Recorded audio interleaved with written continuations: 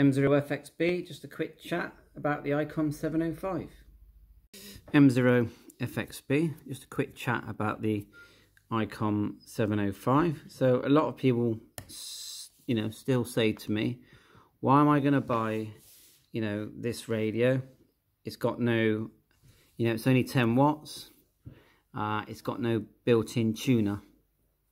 So, it's a valid point, and what I will say is, if you go out and buy an Icom 7300, it's going to cost you £1,300.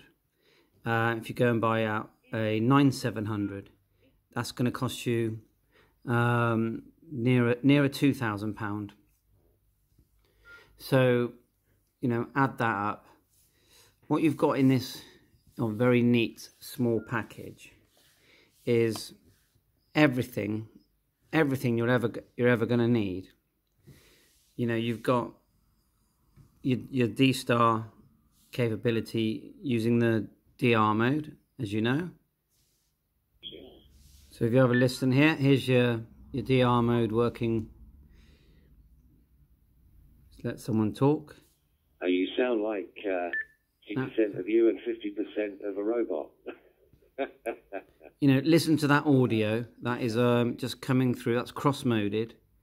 Actually, no, it's not. It's using my DV Mega direct into DCS 477B. A little low. I'm going to turn you up just a little bit. You listen to that audio, but, and I'll play it back on a different radio. Now, which is through a DV Mega module on a Raspberry Pi, and the old Anytone 878 doing well, going through the DMR, through Grandmaster actually, to be precise. But that seems to be going okay. Trying not to shout in certainly until Paul gets up on the roof and sorts the antenna out. I don't think you're going to solve the problem unless he tests on a dummy load for quite a while. I think that's probably the way forward. And monitor on another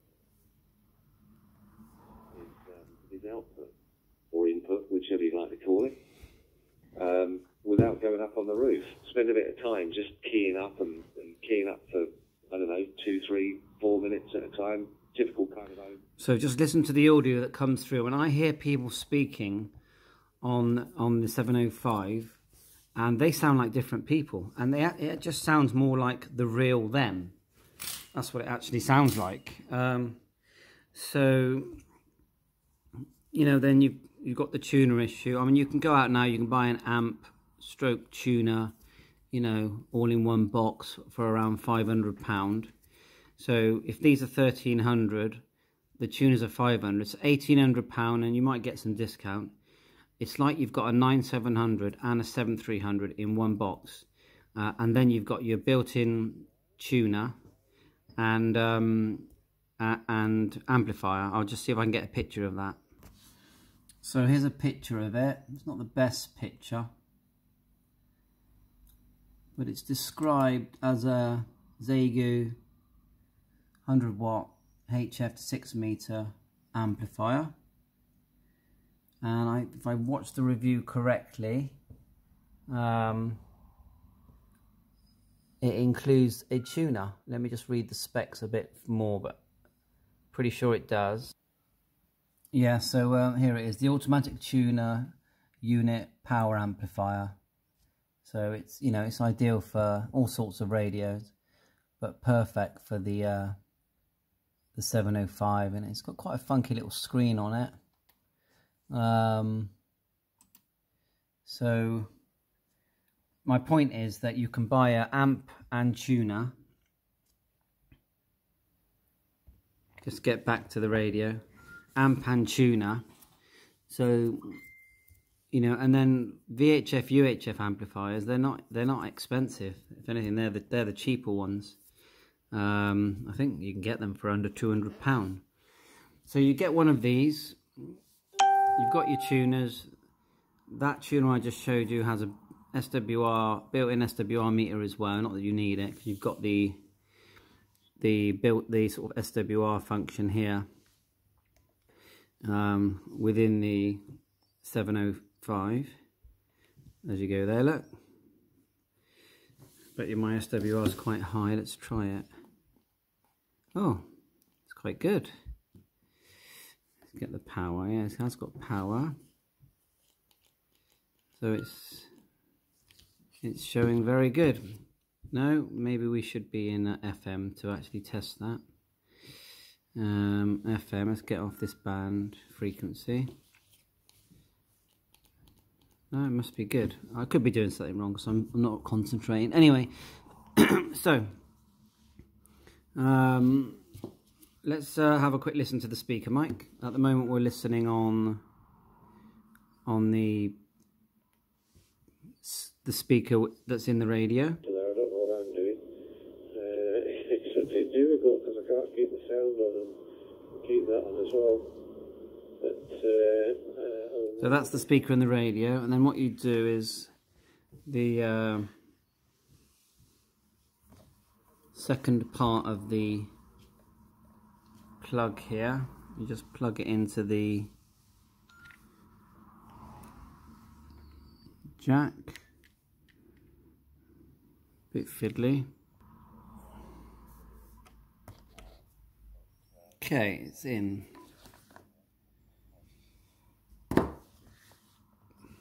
So we'll turn up the speaker mic. Just lower that down a little bit. So there's a bit more going to depth rather than going into the sound card. It's still right on the engine, and it's nowhere near enough. I would need to redesign that potential divider, I think, to get it absolutely right. It's a bit of a tinny sound. I think for testing. What I tend to do is hold it to my ear anyway. It does peak above the 10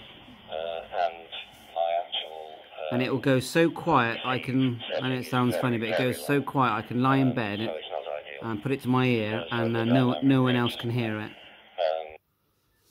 We'll just quickly flick through some of my memory channels.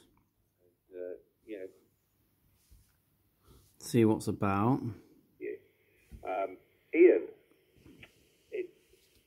I'm going to tell you what I'm hearing, and then you can tell me what you're running. Now, I'm not sure what you do. I think you're on a node, if I remember rightly. You're on a node with a receiver radio with the node, obviously, and TXing on another radio. It almost sounds like you're going into a repeater, because you've got some background noise with you. You've got some white noise in the background. The audio sounds nice with that, and accompanying it with, you're very critical now, accompanying your audio with the noise, it sounds very much like you're going through a gateway where you're probably 6 or 7 miles away, or you're through a repeater, getting a radio 4 out of 5.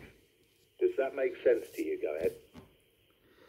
So these are just local links that are quite strong to where I live.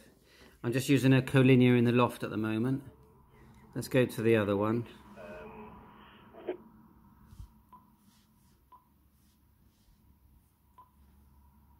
Now to change the step, you hold that. Let's do it to, you've actually got 2 menus on this. There you go, we'll do it to that, it'll be a bit quicker. It's in narrow FM, as is. That's the input of WR. So if we go on the output in a minute, GB3WR.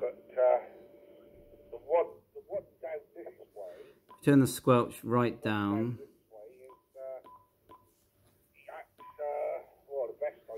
Let's see if we get anyone. We've had that one. No, we're not getting loads of people. So what I'm saying is that, yeah, you pay the one price. If you end up, if you decide to buy the tuner, so yeah, you've spent 1,800 quid, but you have this radio that literally does everything. I'll put it on HF in a sec. And as you know, this radio does all digi modes, and it does it so well. Obviously you've got the picture transfer thing, which is picture mode there, where you can send pictures without any computer connected.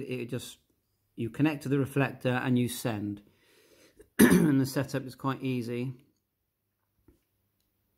You know about terminal mode, which is basically the future of Icom connection, and it doesn't mean it's bypassing hotspots, but it's going to be a real fun part of the hobby.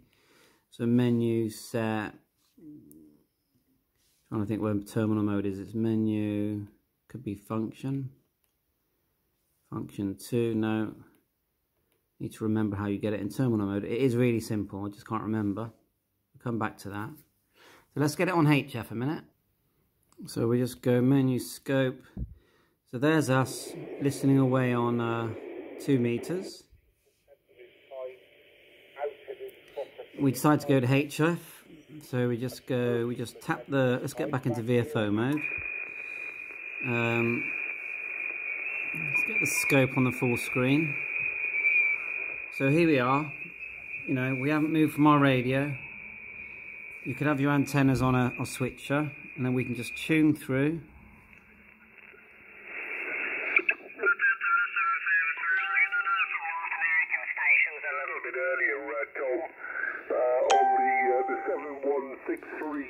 So it's sounding very good. Just on a G5RV at the moment.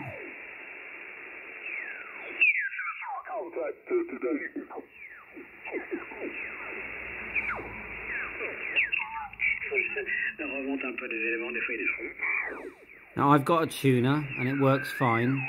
I've got an ATU 100 Pro 2. And that's the other thing. Most of us, you know, we go, oh, it hasn't got a built-in tuner, but most of us have got a tuner. Very rare I meet a ham that hasn't got a tuner. And nearly all of them will work. It might not connect to the interface cable without looking into if you can get a cable, but they'll connect via the you know, the patch lead and use the RF and to tune.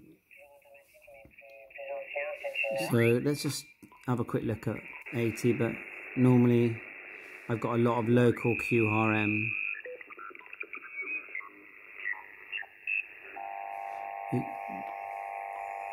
You can hear all the LCD TVs here. But if I go and turn them all off, this all becomes clear. And I don't really get it too bad on 20. But then again, yeah, I do today. Anyway, my main point is you can get straight onto HF. So you've gone from, you know, VHF, you've gone from HF, you hold this radio here, you go into DR mode. On the side, you've got your connector there. Sorry about that. For adding your, you know, mini USB cable to connect straight to your PC to get you onto all the digi modes, which works well. Interface cables there for tuners and amplifiers. So to me, it's a no-brainer to buy this radio.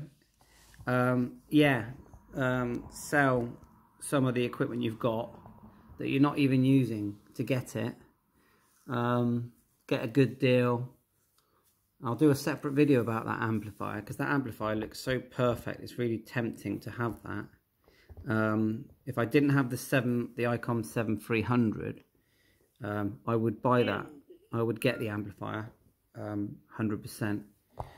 So in summary, what I'm saying is it's a fantastic radio. It's to me, it's the best radio I've ever used in this price range, because, you know, we can go out and spend £5,000, £6,000 on a HF radio, but I'm not a contester. Most of us are listeners. We just sit here and we listen round and we have the odd occasional chat, you know, and that 97% of the time we don't even speak. So, and this radio is just perfect for that. And the fact that you can just chuck it in the car and you fancy driving to a field, you know, or just parking your car and using a car mounted antenna for HF, UHF, VHF, and just play radio with this amazing scope screen and the functionality of this radio, I just think it's a no-brainer. So this is literally just a chat about the 705 And please subscribe, add yourself to my channel, and keep up to what I get up to, and then send me any messages you want so we can just chat about our hobby. M0FXB 73.